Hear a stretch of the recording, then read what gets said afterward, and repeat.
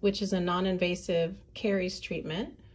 It can be utilized on non-cavitated caries lesions, so like white spot lesions, decalcification, early stages of initial caries where the surface has not actually broken open.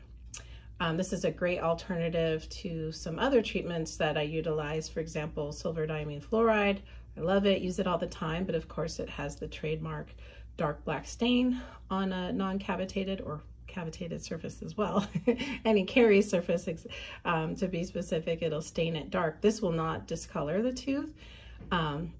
It does take more time to apply it. It's a 5-minute application, but pretty simple and straightforward to do. So it would be well tolerated by the majority of patients, perhaps not the littlest of kids. You know, maybe they might get upset, but it's pretty simple and quick and painless, as I'm about to demonstrate for you.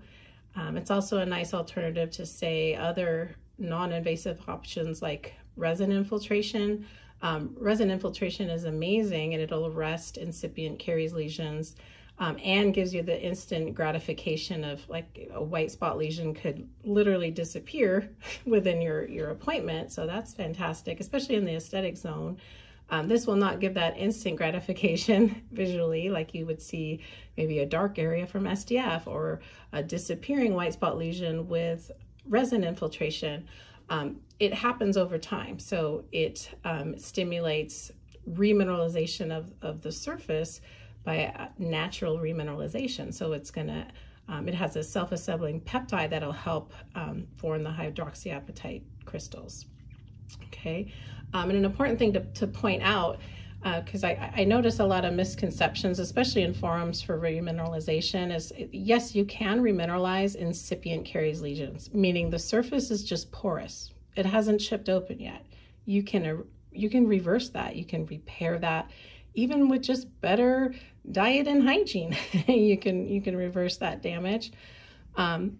Remineralization is possible. However, a cavitated lesion, meaning it became so porous that it literally crumbled and broke apart, you cannot regenerate enamel. Like, a hole will be a hole until you fill the hole.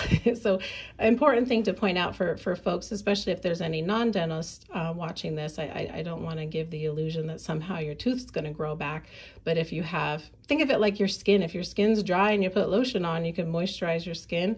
You know, porous enamel, if you remineralize it, you can make it stronger and increase the integrity of it and try to stop it from breaking down and becoming a cavity or a hole.